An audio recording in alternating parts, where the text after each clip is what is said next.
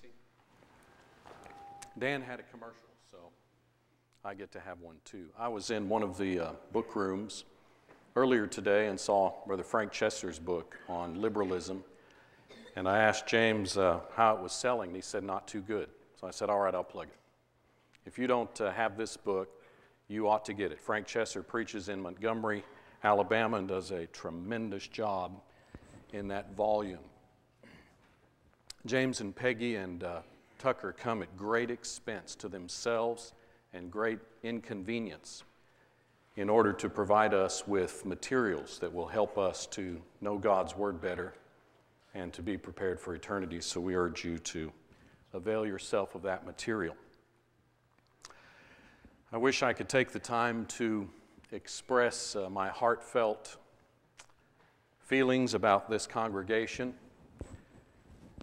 and how Deb and I feel, how thrilled we are to be here and to reminisce. And you know that as members of this congregation, we deeply love you and will always have you deep in our hearts. And those of you who frequent this lectureship and have for years, may God bless you, and I wish I could say more and spend more time expounding upon that. But here is the topic that was assigned to me. And I would like for us to spend the next few minutes exploring one direction on this particular subject. This question, of course, is asked in the Old Testament. Think just a moment about the role of the Old Testament in our lives. We understand that Colossians 2:14 and Hebrews 9:15 through 17 and many other passages teach that there is a sense in which the Old Testament, certainly the law of Moses, is not applicable to us. We understand that. But there are a host of passages in the New Testament. Romans 15:4, 2 Timothy 3:16 and 17, 1 Corinthians 10, verses 6 and 11, and a host of other passages that tell us that, as a matter of fact, the Old Testament has direct relevance to us. Do you remember Peter, for example, wrote in 1 Peter chapter 1, quoting from Leviticus 11, that you and I are to be holy, like God is holy. So not only does the Old Testament have relevance to you and me because it brings the scheme of redemption to culmination, lots of prophecies about Jesus, but that's not all. We learn a lot of other things in the Old Testament that have immediate and pertinent relevance to us. And is it not the case that one of the things that the Old Testament does for us, I suggest to you probably more than the New Testament, is that it depicts for us the nature, the attributes, the essence, the character of God. And brethren, I'm convinced, I'm human, my perspective can be wrong, and it certainly changes. But I'm convinced that one of the central areas of confusion in the church and even out here in the world in our day is the fact that most people have a defective view of deity. They don't understand who God is. And I'm telling you more, perhaps than even the New Testament, the Old Testament really goes after making us acquainted with who God is. We need to spend some time there to make certain that we are familiar with the God of the Bible, not the God that so many people claim to be following. Genesis 18:25, of course, is that context where God sent angelic beings down to this planet in order to survey the moral landscape of the cities of the plain. And whenever Abraham learned that God's intention was to wipe out these cities where he had relatives, you remember he asked God if he would be willing to spare those cities if there are at least 50 righteous souls. And that's when he asked this pertinent question, will not the judge of all the earth do right? Surely God would not destroy the good people along with the wicked. Of course, this is a rhetorical question, isn't it? The answer is inbuilt. So here is a tremendous statement made by Abraham that zeroes in on a central feature of the very nature and essence of God, His righteousness. What is God's righteousness in the Bible? It refers to His rightness. That is the fact that He is fair, He is impartial, He is absolutely just. There are many attributes that God possesses. Each one of them thrills us to our very core. But surely this one ought to cause us to be deeply grateful for who God is. You're aware over and over and over, I've just listed a few of the passages where this expression, this phrase is used. God is no respecter of persons. We ought to be thankful for that. God is going to be fair in His treatment of us. He always has been. God has always done right. You cannot pick a moment in human history where God mistreated anyone or favored one person above another or conducted Himself in some way that reflected upon His integrity. Not once. God's behavior, God's conduct has always been absolutely impeccable, correct. Anybody dispute that? Do you doubt it? Unlike the way we often treat each other,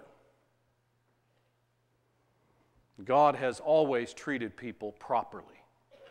So we begin in the garden. Isn't the grace of God manifested in that, at that moment in time? I mean, God lovingly brings into existence the first human beings, fashions the first man out of the dust of the ground, and then the woman out of him, and gently places them in a beautiful garden. Isn't that the grace of God? That's paradise, Eden. Every need supplied. God's a gracious, kind, courteous, and compassionate being. But you remember how they disobeyed His instructions. Was God being kind and fair when He said, you can eat of all of these trees, just don't eat this one? Anything inappropriate about that? Was God wrong to put such a restriction on people? You know the answer to that. When they violated that law. And I'm certain that God must have forgiven them if they were penitent. The text doesn't really go into detail about that. But you and I know if they were forgiven. But they were permanently booted out of that garden, and there was nothing they could ever do or say to change that predicament. Question: did the judge of all the earth do right there? You mean they could never go back, no matter what they did to try to rectify their sin? You remember they had children. Those boys received instruction from God. We are informed that after they performed their sacrificial actions, God had respect for Abel's sacrifice, but He did not have respect for Cain's. God rejected that young man's sacrifice. Question: why? Was God showing favoritism toward Abel over Cain? Was God being unfair to Cain? Oh no. Look at verse 7 in the text. Here we are informed that God actually spoke to him and said, if you do right. I think the King James says well, doesn't it? Notice that that word means there was information, there was a standard, there was a framework that had been communicated by God. It's not like God just one day said, you know, I don't like what you're doing, but I like what He's doing, so I'll accept you and I reject you. God's never done that. These boys were given pre-information. They were previously informed and prepared graciously by God. And even after Cain did wrong, God said, look, I want to accept you. I will accept you. Just do right. What's the problem here? You remember 1 John chapter 3 gets very specific. Why did Cain ultimately kill his brother? Committed murder. Human history's first. Because your own deeds were evil. and your brothers were righteous. Do you remember what happened to Cain as a result of that? God placed a curse upon him, made a fugitive and a vagabond, apparently for the rest of his life. Question: did the judge of all the earth do right in his treatment of that boy? We move on down in Bible history. For example, Genesis 6 through 9. You remember all of those people on that planet at that time. We don't know how many, but there must have been a lot. I'm confident there were at least millions. I've told you, have I not, in previous sessions, that Ray Winkle's book written back in the 50s called The Flood, where he sits down and calculates how many people would have been on earth at the time, taking into account the distance, the time frame from creation to the flood, the extended lifespans of the patriarchal period, all of the other things that are taken into account to calculate the world's population. He said there were between 11 and 12 billion people, potentially. And you remember the details. I don't have to go through the details of this passage, but these people were disobedient. Verses 5 and following describe their spiritual condition as being one in which their thoughts were evil continually. Well, you remember, God was long-suffering. Do you know that word is used twice in the New Testament, in 1 Peter chapter 3 and 2 Peter chapter 3? In both places, the context is the flood. In fact, the way Peter put it in 1 Peter 3 is God waited. Isn't that a neat concept? God waits on people. He waits. He is long-suffering. That is, He suffers long. You and I don't. We're quick to condemn each other, oftentimes prematurely, without sufficient evidence, because someone said it. That's not God. He waits, and He waits, and He waits. There's the grace of God, the love of God, the mercy of God. Romans chapter 2, the long-suffering of God ought to lead people to repentance. But you remember, He brought upon this planet a global deluge that completely flooded the planet and cleansed the earth of its human population with the exception of 8 people. In fact, chapter 8 says they were destroyed from the earth. I mean wiped out. We're faced with the same question. Did the judge of all the earth do right? Now, wait a minute. We're talking about God drowning perhaps billions of people.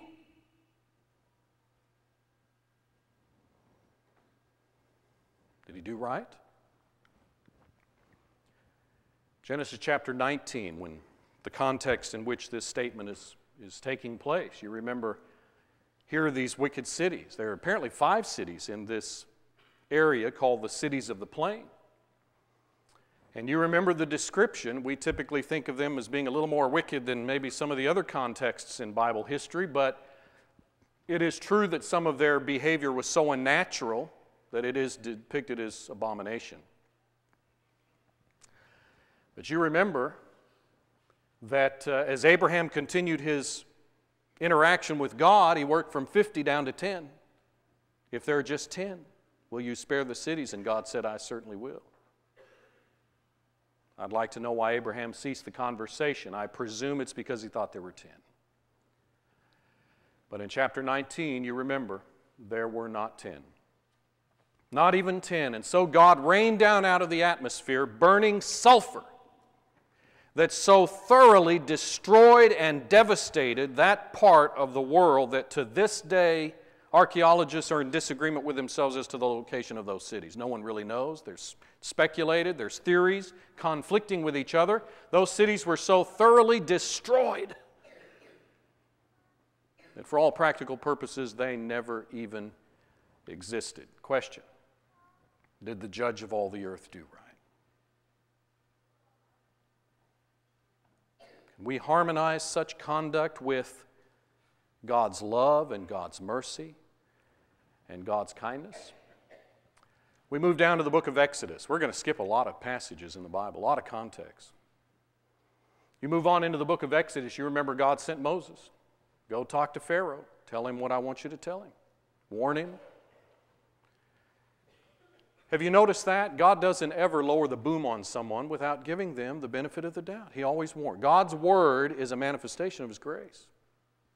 He gives people an opportunity to weigh and consider the issues involved. But you remember they were just flat obstinate. Not only Pharaoh, but the whole population. Obstinate, stubborn, and rebellious. God brought upon them 10 devastating plagues. We teach our children these in Bible stories all the time, Sunday morning. We're all familiar with them. Imagine being there and enduring every one of those afflictions, catastrophic. Those were not pleasant. People died. And ultimately, the whole military of Pharaoh was drowned in the Red Sea. Did the judge of all the earth do right throughout those incidents? Exodus chapter 32, moving ahead quickly at Mount Sinai with the giving of the law. You remember Moses is told by God, descend. People are breaking the commandments. When he and Joshua approach the encampment and see what's taking place, graphic description, they're dancing, their revelry is going on. The Hebrew idiom that's used is they sat down to eat and drink, rose up to play. And there's no telling what all they were doing. But apparently a sizable percentage of the population is involved in the party. God threatened to destroy the entire congregation. Fresh out of Egypt. And God's ready to just put an end to the bulk of the entire nation.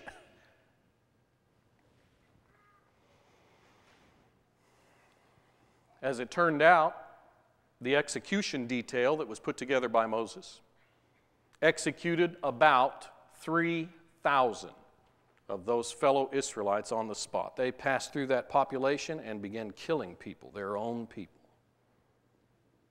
countrymen. Same question. Did the judge of all the earth do right on that occasion? Did he endorse this conduct instigated by the leader, Moses?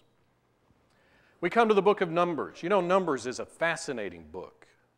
Acts 7, Hebrews 4, other passages in the New Testament seem to indicate that in a lot of ways the book of Numbers parallels Christian existence. You know, they came out of Egypt, we come out of Egypt, the bondage of sin. They crossed the Red Sea, we cross the waters of immersion. In fact, that's referred to as a baptism in 1 Corinthians 10. And we are on our way to cross the Jordan and enter into the Promised Land. The Jordan, in much of our terminology, symbolism of our songs and so forth, I don't have to cross Jordan alone. On Jordan's stormy banks, that's death. And then the Promised Land of Hebrews chapter 4, the rest that yet remains is heaven. So a lot of imagery and symbolism. So in many ways, that period between the Exodus and the crossing of the sea and entering into the Promised Land is just like life in the Church of Christ. We need to spend a lot of time in this book, I'm telling you, because we can learn a lot about God, and we can learn a lot about ourselves too. And I wish I could say it was a pretty picture, but it's not a pretty picture. For example, in chapter 11, we're just going to hit the highlights. In chapter 11, the complaining that goes on. And we don't typically think that's that bad. You know, murder, adultery, homosexuality, but complaining, come on.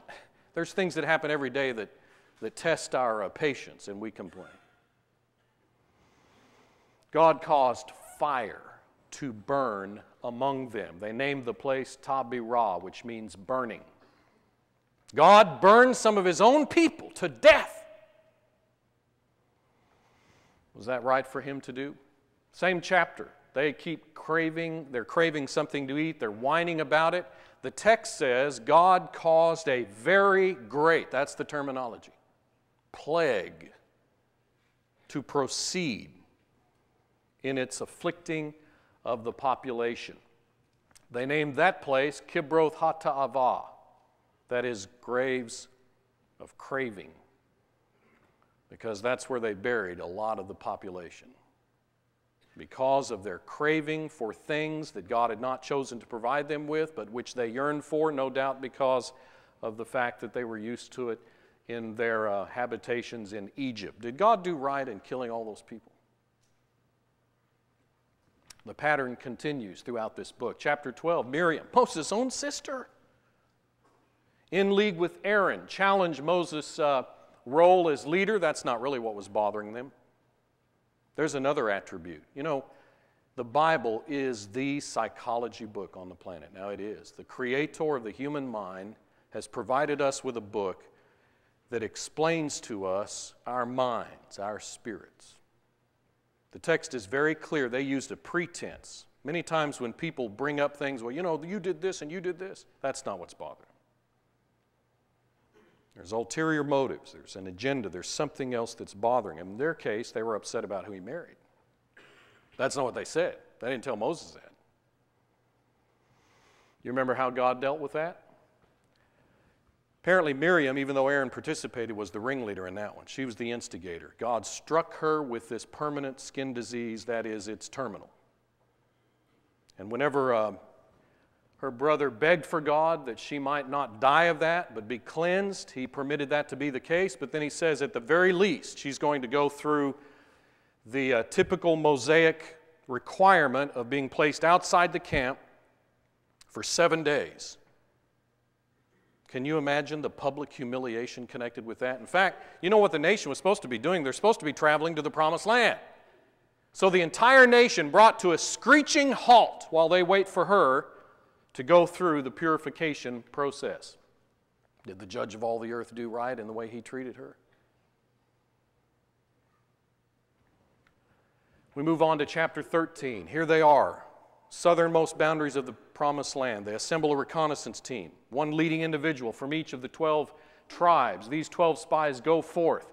Optimistic hopes for the future. They remain gone over a month. They finally come back. 10 of them say, we can't do it.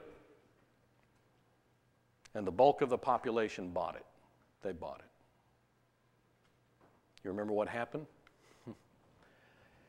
God said, Moses, Aaron, you fellows step right over there. I'm going to put an end to this whole bunch. Second time, he threatened to destroy the entire congregation.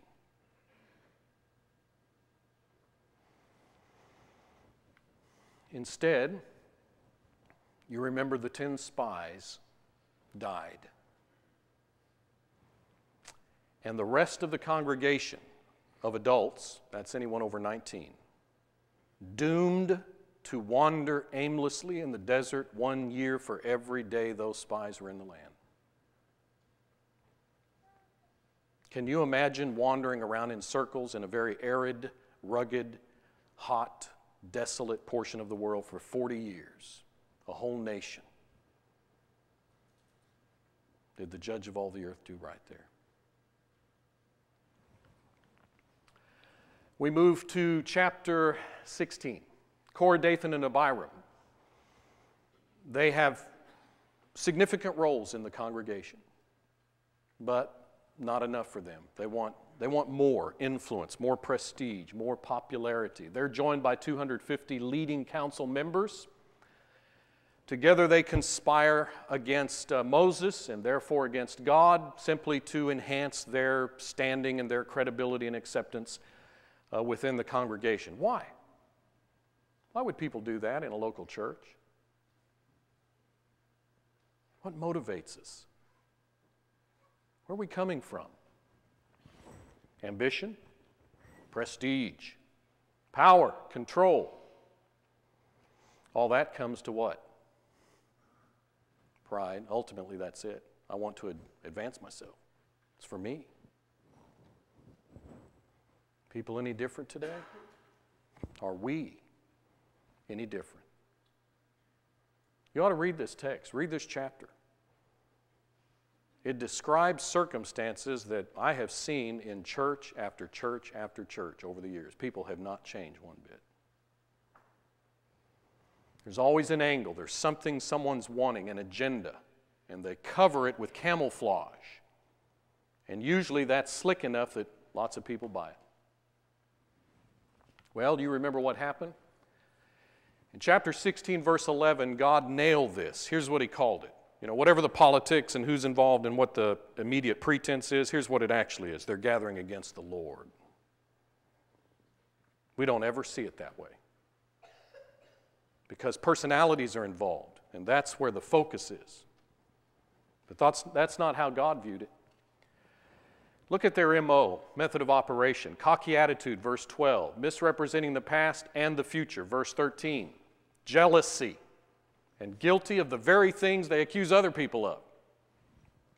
And blaming the leaders for the failures of the people. Study these attributes and these qualities that these men demonstrated, and see if they do not operate even among us.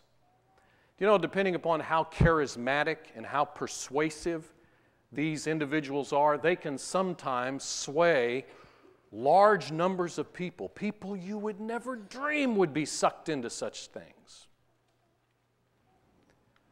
In this case, Korah primarily was sufficiently slick and conniving that he managed to draw into this the entire congregation. Isn't that incredible? That boggles my mind. You remember what happened? Moses tried to stop this thing. And you want to see a tremendous chapter in spiritual leadership qualities. Go back and read chapter 16 and study this carefully. Courage to confront, but humility, willingness to draw a line, and an ability to teach and reason with people. That was Moses. Demonstrated several wonderful leadership attributes. They didn't work. He was not successful, but at least he maintained his integrity before God. There's evidence, of course, being a human. We sometimes don't realize that. These great men and women of God were human. He felt loneliness, insecurity, anger, rejection, a deep sense of hurt. You know how God chose to handle it? Moses, Aaron, you faithful, step over there. I want to put it in. That's number 3. 3 times God has said, I'm going to wipe out the whole nation. Question. When Korah, Dathan, and Abiram were swallowed, remember the ground vibrated, seismic activity split open, swallowed those men and those of their family that sided with them, and then sent fire down from the atmosphere. When does that happen? We didn't talk about Leviticus 10. And burned all 250 of those leading, prominent individuals in the congregation to death. Did the judge of all the earth do right?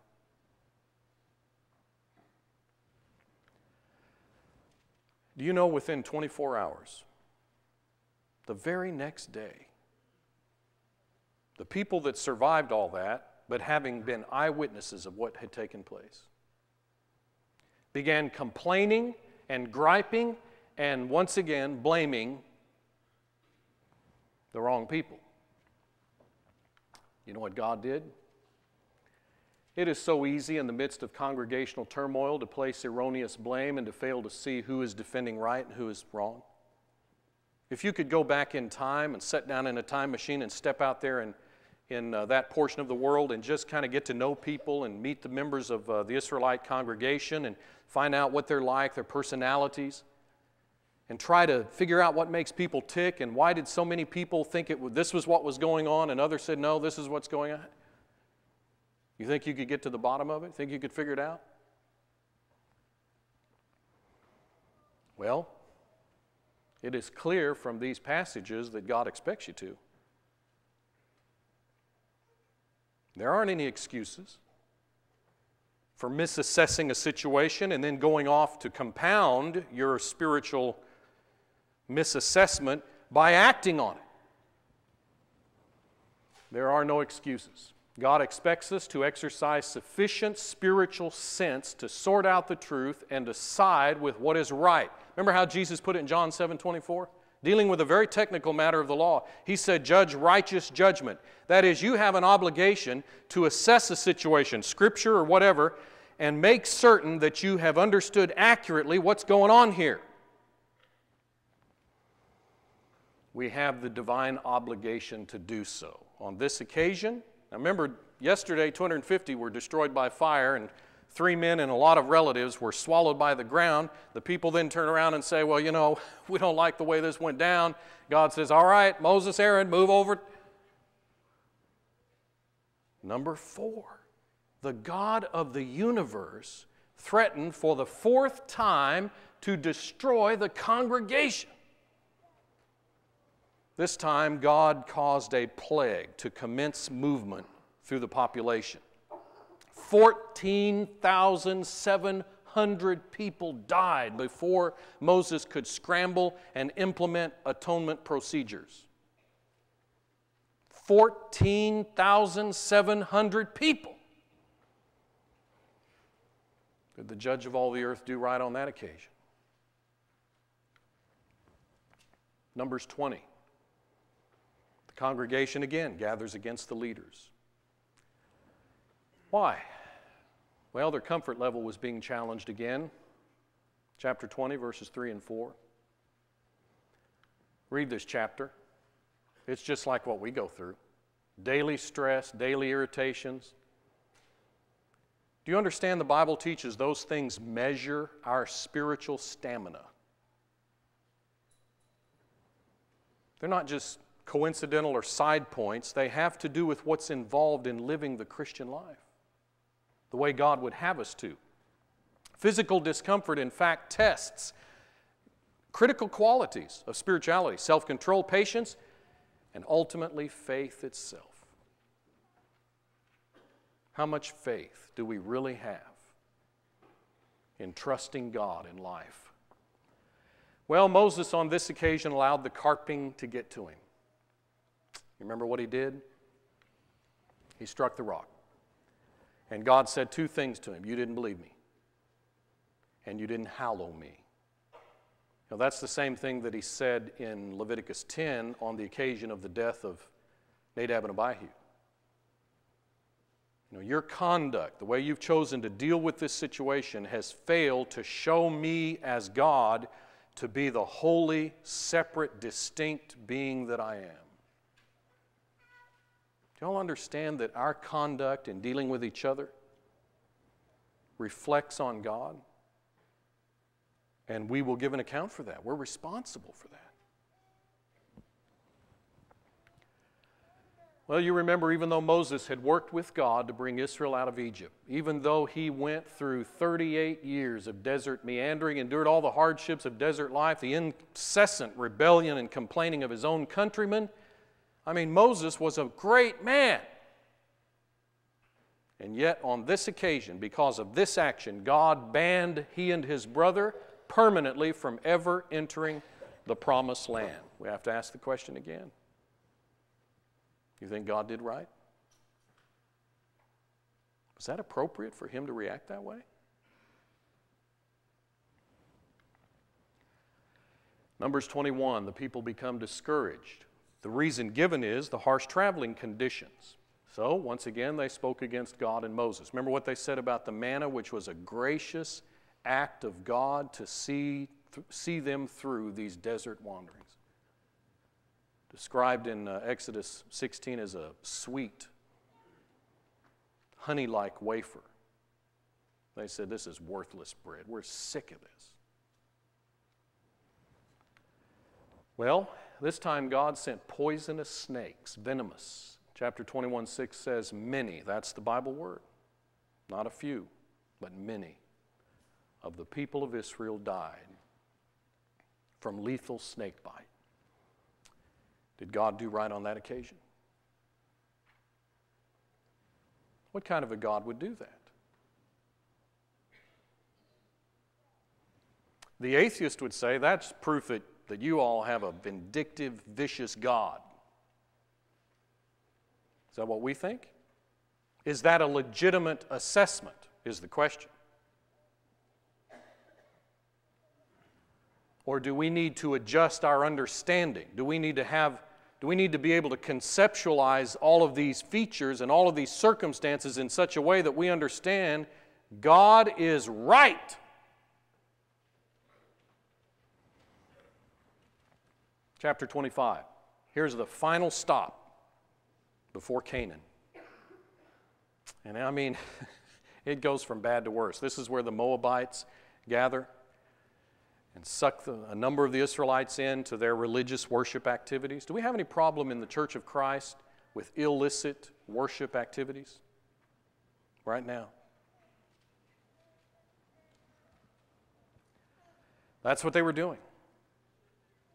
That's all they were doing. Pagan worship, religious worship, typically in antiquity included sexual activity, but it was all in the name of religion. It was worship. God's anger was again aroused. The offending leaders were publicly executed, hung before the congregation, right out there in plain sight. You know, our people today would say that's cruel and unusual punishment. In chapter 25, verse 8, you remember Phinehas, while the whole congregation's out there mourning over this execution and how they've been drawn into all of this, you remember Phinehas sees this Israelite man and Moabite woman, and they go into a tent, and I guess he figures what's about to happen. So he gets a spear, follows them into the tent, and it's clear from the grammar that with one thrust he kills both of them.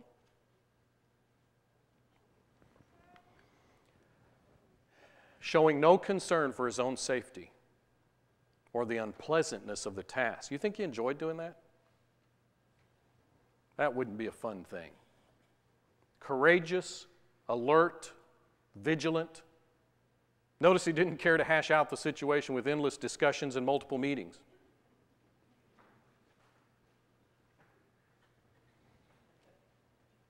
He assessed the situation quickly, scripturally, accurately, and then had the courage to stand up and act. That's the kind of leadership the Lord needs today. It hasn't changed. Nothing's changed. People are the same. Look at God's assessment of his action. This is all in Numbers 25. I challenge us to go read it, breathe it in. The text says that, among other things, when he went in there and did that, he turned back God's wrath from the nation. Do you think God feels any wrath toward any congregations today? Is there any relevance in what we're seeing here and the lives that we live as members of the Lord's body? Number two, the text says he possessed God's zeal. Wouldn't you like to have that on your tombstone? You know, God possesses the attribute of zeal. This is closely aligned with the word jealous. Zealous and jealous are very closely aligned in the Old Testament.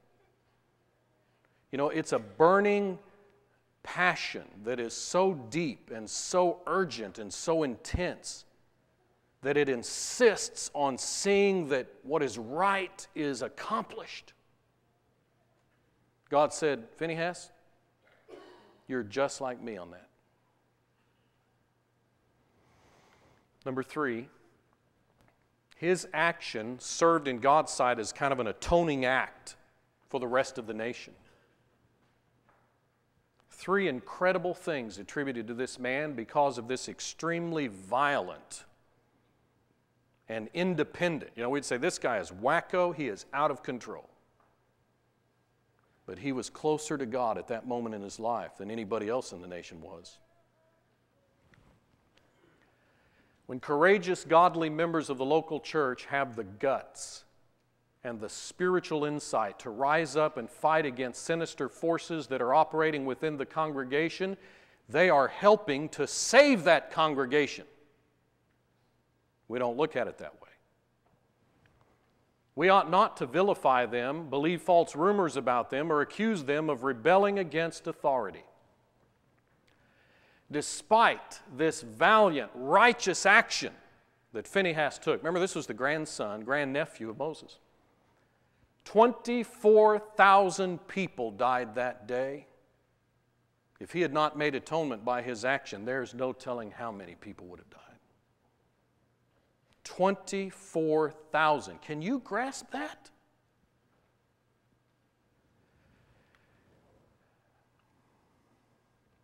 $24,000? Let me ask you a question. Remember how many people died in 9/11? People always inflate things initially. 266 in the 4 airliners that crashed, 2,283 in the Twin Towers for a total of 2,549. That's the final tally. Remember how traumatic that was? To all of us. You know, those scenes of those 2 towers smoking and then dropping are going to haunt us the rest of our lives, aren't they? Question, how many people die every day in this country? You have any idea? Of course, the 2002's not out. 2001, I took the total figure, just America now. We're not talking about the rest of the world, just America. You know what that number is? Nearly 3 times what died that day. Every day in this nation alone, over 6,000 people are being ushered into eternity unprepared. How many died that day in the nation of Israel? 24,000. Who did that? God! Not terrorists. Look at chapter 26 of Numbers. Remember, this book is called Numbers because of a numbering, a census that was taken at the beginning of the 40-year wandering and one near the end. Look at the last one, Numbers 26. It's incredible. 1.2 million people had died in the intervening years. 1.2 million. An entire generation of people. Did the judge of all the earth do right on that? You and I cannot, we're having trouble grasping the 2,000 or 3,000 that died that day in those towers. How can your mind conceptualize 1.2 million people?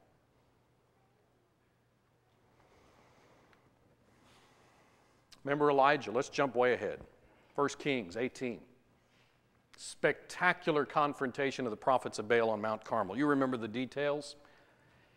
You remember at first, they're non-committal. He's saying, come on, make a decision here. Here's God, here's Baal, who's it going to be? And they're like, nobody wants to commit. They didn't. But boy, when that fire came down and burned everything that was lined up there, you remember how they quickly spoke out, Jehovah's God, Jehovah. You remember what Elijah said? At that moment, he said, I want you to take all 450 prophets of Baal and these 400 other prophets, and I want you to take them down to the valley, and I want you to execute every one of them. Slaughter them. Did the judge of all the earth do right? 850 false religious representatives. Slaughter them. And he made the population do it, God's people. Israelite people had a checkered history. We could go on and on with this. Let's jump ahead. As you just look from 1500 BC right on through the rest of the Old Testament, 1500 years. Pretty checkered history, isn't it? Let's just cut to the chase. What happened? What did God finally do with his own people? 10/12 of them, the 10 northern tribes, were sent into Assyrian captivity, basically permanently. That's it. Look at the statement that assesses this in 2 Kings 17. The Lord was very angry with Israel, and he removed them from his sight. There was none left but the tribe of Judah alone. That's 10 of the 12 tribes. Sent them packing, those that weren't killed by the Assyrians, sent them packing into Assyrian captivity. And for all practical purposes, that's all the rest of the Old Testament has to say about them. You remember the southern tribal groups, Judah, Benjamin, known as Judah, lasted a little bit longer, but look what finally happened to them. And look at the terminology that inspiration uses. The Lord rejected all the descendants of Israel, that is Jacob, afflicted them, delivered them into the hand of plunderers until he had cast them from his sight. You know the question. Here is God's own people rejecting him. And he rejected them. Did he do right? Someone says, that's Old Testament. That's before Jesus and grace. God wouldn't do that today. Isn't that the sentiment that we have prevailing, even in the church? Well, okay. Let's go to the New Testament. Look at the first church of Christ on earth, city of Jerusalem, Acts 5. You remember they were trying to handle a benevolence matter that involved widows, Hellenistic widows, Jews, Greek-speaking Jews, and then Hebrew-speaking, Aramaic-speaking Jews. Little problem there they were trying to sort out. That's in chapter 6. Prior to that, it's just that we got so many members of the church from so many different countries that haven't gone back home that we need to pool some of our resources to make it possible for God's people to be cared for and provided for. So, a husband and wife decided to participate in this very worthwhile project. They had a piece of land, a piece of property, which they chose to sell, and they decided to give some, perhaps most of the money that they received, but they decided, let's just go ahead and tell the apostle we're giving everything that we got for the property. Now you know that they didn't have to sell the property at all to begin with. That was their choice. And when they decided, well, we do want to sell this to help out, they could have decided, but we're only going to give, 50%, 60%, 20%, or 80%. Their choice, that's fine. They didn't want to give it all. They chose not to give it all, but they wanted to get credit, I guess, credit for all of it. You remember what happened? Ananias was the first one to be confronted. Peter said, you've let Satan fill your heart. Has that happened to any of us? And then Peter said, you're not lying to men, but to God. Wait a minute, time. I thought Ananias went to the apostles and said, we got this much money for selling this property, and here's that total amount. It sounded to me like he was lying to men. Who else would you lie to? Oh, every lie that's told by God's people is directed toward other people. But Peter's making the point you need to understand. You're lying to God. That's how it's going to go down. Ananias fell down dead on the spot. The judge of all the earth do right there. This is New Testament, under grace. I don't know where his wife was. Some hours later, she comes in unaware of anything that's happened. She doesn't even know her husband's dead. Peter asked her directly, did you sell the land for the amount that your husband said you sold it for? Yes, sir. She confirmed her husband's lie. And you remember what the text says. He said very simply to her, the very ones that buried your husband are at the door. They're going to carry you out too. She dropped dead on the spot.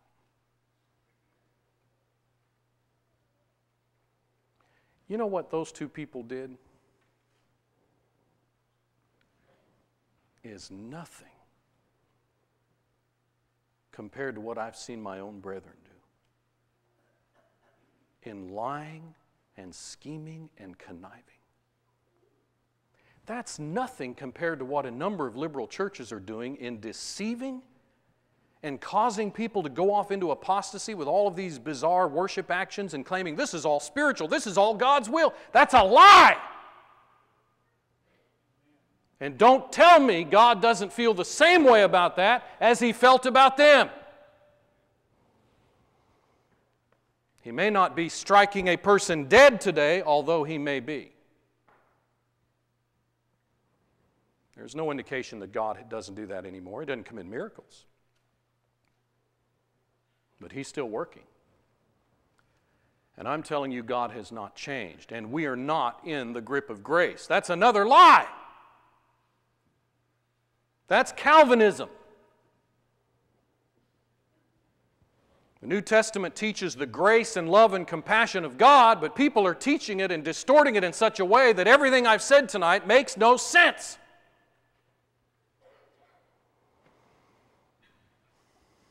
God is not going to pretty much accept everyone. In fact, the Bible teaches even in churches that are known for remaining biblically sound, oh, they're conservative. What's God going to do when members connive and scheme and lie? Will the judge of all the earth do right? You know He will. It may not be in our timetable and how we think it ought to be done, but you can mark it down. Indeed, God cannot overlook or brush aside flagrant infractions of His will. He cannot do it and still be God.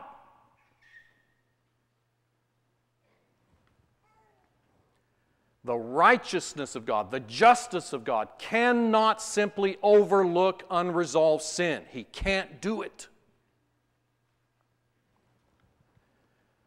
God can be counted on to be consistent in His handling of sin.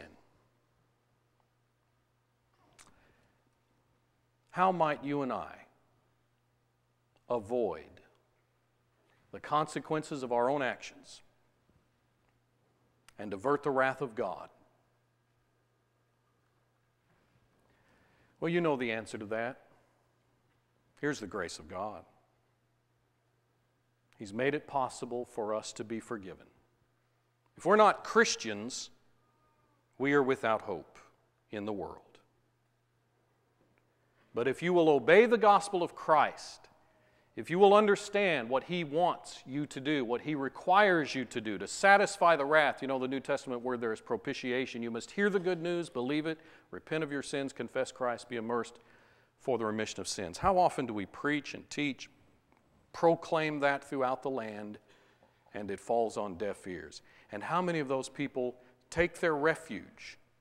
No, I don't agree with that. Baptism, not. But I believe in the grace of God. And I believe He's going to take care of me. Will the judge of all the earth do right on that? Indeed, an individual who fails to comply with this simple plan of salvation will be rejected at the judgment. The judge of all the earth is going to do right. Those of us who are Christians, we may think we can willfully violate God's rules, and He's going to be lenient with us. But, wait a minute. God's no respecter of persons. God doesn't love you more than He loves someone else. Do you think God loves you more than someone else? God can't do that and be God. So rather than me thinking, well, you know, I'm just one among many then, I ought to be thinking, that's incredible that God loves me as much as He loves anybody else that's ever lived. But there are no exceptions. He's not going to treat me more lenient and say, well, I'm going to cut you some slack. Yeah, generally speaking, people have to be immersed, but I'll make an exception in your case. Not going to happen. We don't understand who God is if we think that can happen. That's not the God of the Bible. Christians, even preachers and elders who have said and done things that are evil and wicked, Christians who have told bald-faced lies, who really are acting no different than the alien sinner out here that's never even named the name of Christ. You think God's going to treat those differently? Well, I'm a member of the Church of Christ, and I attend Sunday and Wednesday, and you know, that makes me a cut above, and therefore, He's not going to be as strict with me. I could do things and get away with it. I believe we think that. You know all those instances that we looked at, beginning in Exodus? We're God's people. We didn't even talk about what God was doing to the pagan Gentile world out there. And I assure you, both biblical and extra-biblical evidence shows that God has destroyed a lot more civilizations than just Sodom and Gomorrah. That was not an isolated incident. The prophets speak of desolation that has been wreaked by God, perpetrated many times in human history.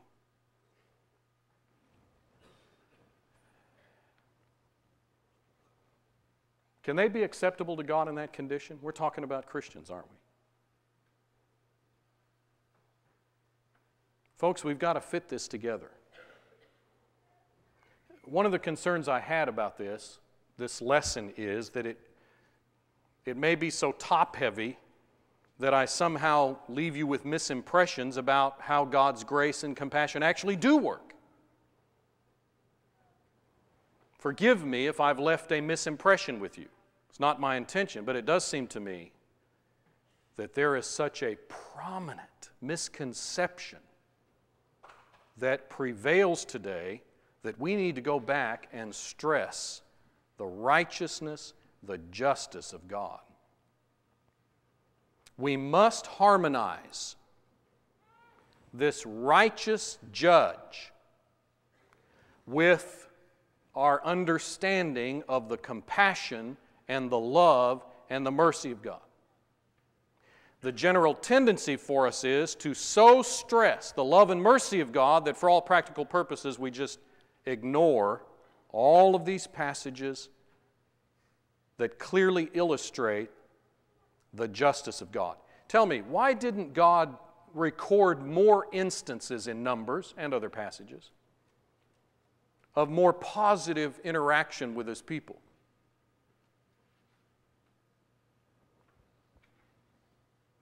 Answer that. Isn't the Bible answer to that? Because God was reacting to people. This is how most of God's people have conducted themselves throughout history. Don't blame God for that. Don't say, man, when you really statistically start looking through Bible history century after century, God's been pretty negative with people. Don't blame that on God.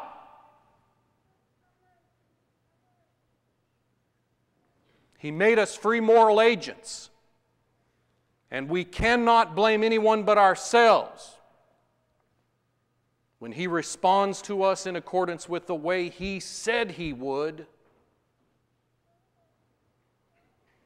He loves us dearly. And He's done everything He can do. Do you understand that? We've got this welfare mentality, spiritual welfare mentality that's taken over the church in the same way that physically it's taken over our society. It's not my fault. God needs to do everything for me. Isn't that right? Well, listen, God's done everything for us. He's done everything redemptively, and He continues to do everything providentially for us. But we cannot look at all of those wonderful blessings and conclude, okay then, even though He's told me, don't lie, I can still do that. It won't work. And it will not go down in eternity in that way. And so as Christians, we can receive the benefits of Jesus' blood on a continuing basis. 1 John chapter 1. Ongoing. Yes? But we must ever strive to remain pure in heart and motives. We must correct our mistakes and repent. If we continue on persistent in a perspective that is flat wrong, God's not going to wave that aside and say, well, it didn't matter. We will give an account, and God will be loving and just in His assessment. When we're drawn into sin, we must not puff up and entrench ourselves in pride and self-interest. We must humble ourselves and get our thinking straight. We cannot say, well, no, God's grace will see me through this even if I don't do that. That's not true. You know, God's grace is seen in the simple fact that He's even willing to forgive us. We don't deserve that. So therefore, we conclude, well, the fact that God's willing to forgive, well then, okay, I'm going to be forgiven. It really doesn't matter what I do. I'm telling you, there are more people perhaps in the Lord's church that believe you can't fall from grace than there are out here that we've typically said believe it. In fact, the sermon that I'm preaching tonight would turn the stomachs of most people in the liberal churches of our brotherhood, wouldn't it? They would want to run me off this stage so fast and say, you don't understand the grace of God, you are legalistic, you are mean-spirited, and on and on and on. Well, if they're right, brethren, I want to be taught. I want to be taught. But you're going to have to explain to me the whole Bible, which I've just hit the high points. I'm telling you, I skipped passage after passage after passage that makes the same point. If you can harmonize these passages for me to have a more accurate understanding, I will be deeply grateful to you. There is no alternative. The nature and character of God are unalterable. He's just, He's impartial, He is fair. Praise God. In fact, you and I ought to thank Him, praise Him, magnify Him, and bow humbly before Him for many reasons, but especially tonight, because He is the judge of all the earth, who will always do right. If you need to come tonight and get your spiritual life right with the judge of the universe, will you do that as we stand and sing together?